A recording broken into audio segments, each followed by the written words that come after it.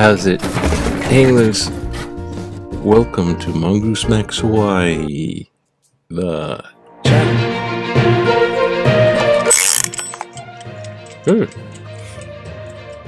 Okay, today is July 12th. Like going down the calendar.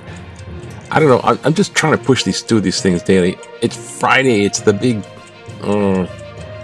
errand day. I don't know, I have to drive around a lot on Fridays.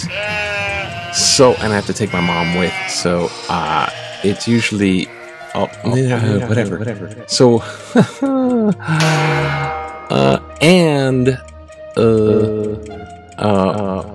Michael wants to do some reshoots on the student film, the film project.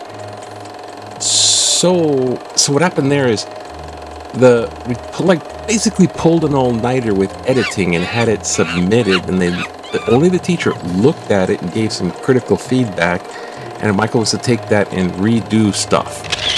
And he brought over some of the other student films that were done for this class project, and I saw some of them, and it's like people in front of the camera, and they're thinking about the shots and all that, and lighting and shots.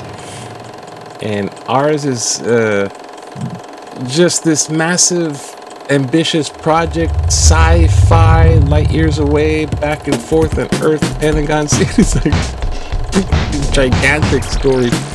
But I think the problem is there's this huge, gigantic sci-fi story we're concocting, and we're submitting 4 minutes of it, and the 4-minute project was supposed to be like a short film. So like a beginning, middle, and end. Something with the concept of a beginning, middle, and end inside of it. Sort of like, here's a start, and here's an end. And so, yeah. So, it's like, the teacher saw some of this 4 minutes and went like, what do you mean from the future?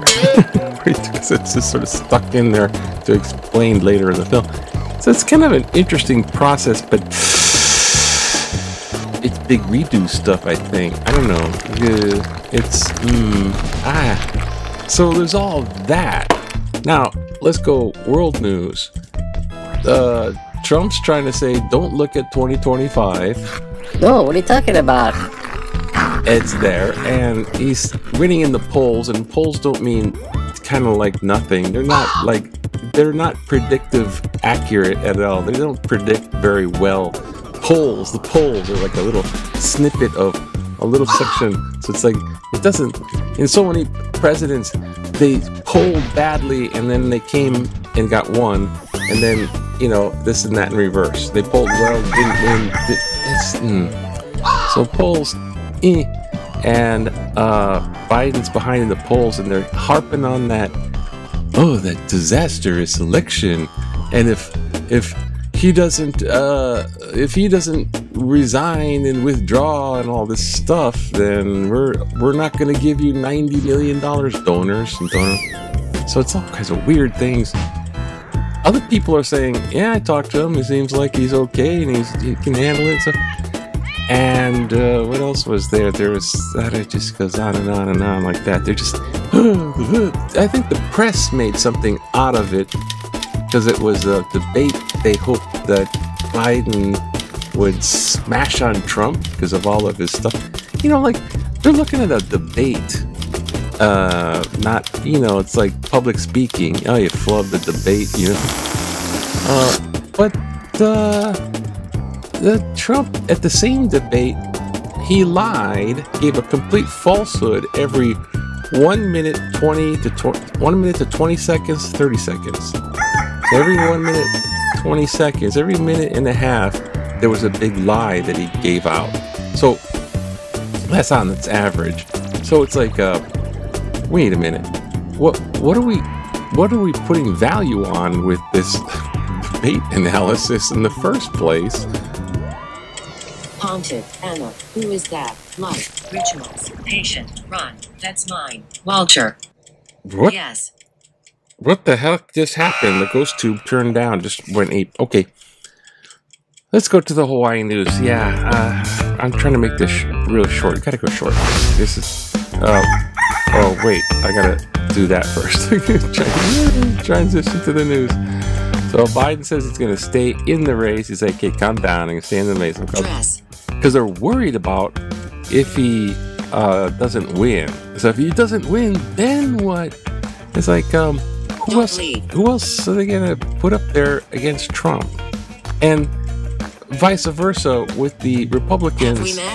Is there anybody else but Trump? How about that question?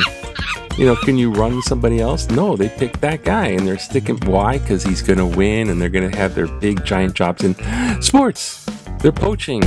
So this is big programs offer these college kids like $600,000 to enter the portal, just like to transfer to another school. Our school has more money than your school. And we're going to buy off your players. It's a problem. Back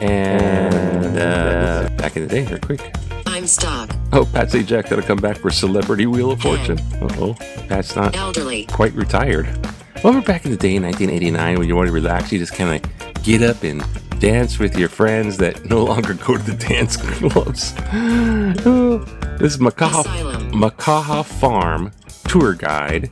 Oh, so Japanese visitors and his tour of Macau was let's go in the Quonset hut and do the hokey pokey. Oh gosh.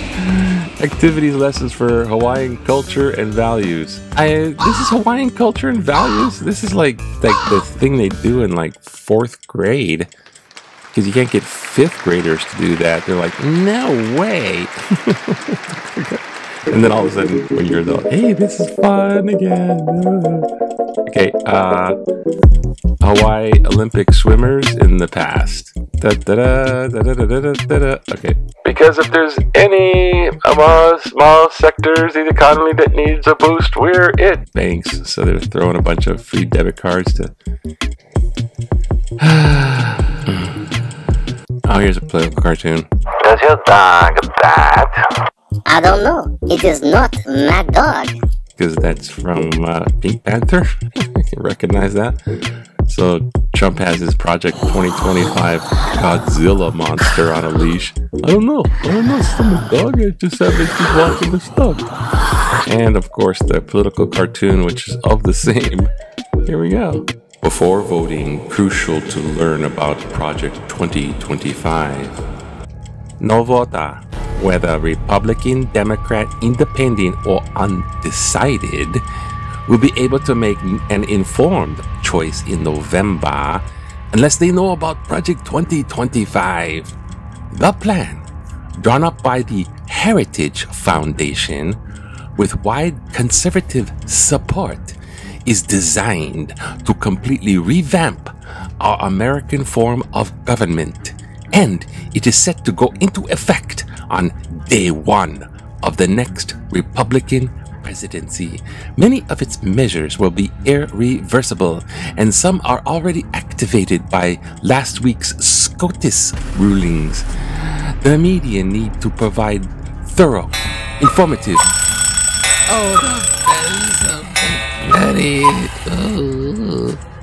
news articles on this project, its background, leaders, goals, and specific proposals so that readers can judge for themselves what impact the kind of governance that Project 2025 envisions would only have on just about everything that matters. Then they can choose. This historic election is about much more than Trump versus Biden. Sue Cowling, Kulio Sue talking in tutu voice. Thank you, Sue. That's nice. Yeah. Yeah, it's frightening. It's scary. Sue, you're right. Thanks for your contribution. It's just this whole Project 2025. It's like, for example, it's going to make federal employees a kind of a work for hire position, not like a union, like a work for hire. So they can quit at any time, but the boss can fire them at any time. Key point, because Biden will I broke it up. See, here I am messing up too. And I'm not that old.